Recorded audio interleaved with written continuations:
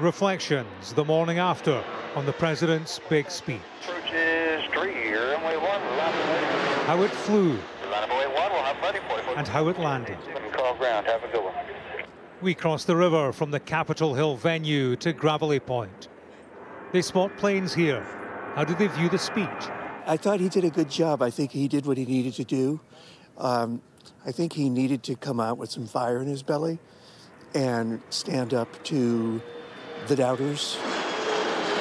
I figure when he gives a somewhat coherent speech that he's either reading off the teleprompter or listening in his ear. If you ask him questions, like sort of impromptu in a press conference or something, I mean, he can't string 2 words together.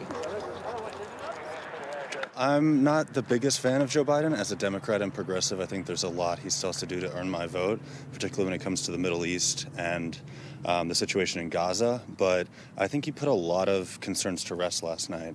I was really impressed. I know he's the president, but last night was the first time that I really felt him presidential. The night before had seen protest outside the Capitol building prior to the State of the Union address. Inside, it was billed as make or break. I know it may not look like it, but I've been around a while. For a president facing questions over his age and mental sharpness. We have to stand up to Putin. I know you know how to read. My God, what freedom else would you take away? We stopped you 50 times before and we'll stop you again. Democrats holding their breath breathed a little easier.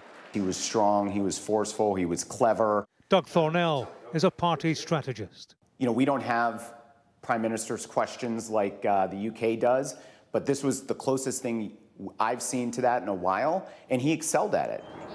Biden's opponents criticized him, claiming he'd used the forum for a campaign speech. It won't worry Biden supporters.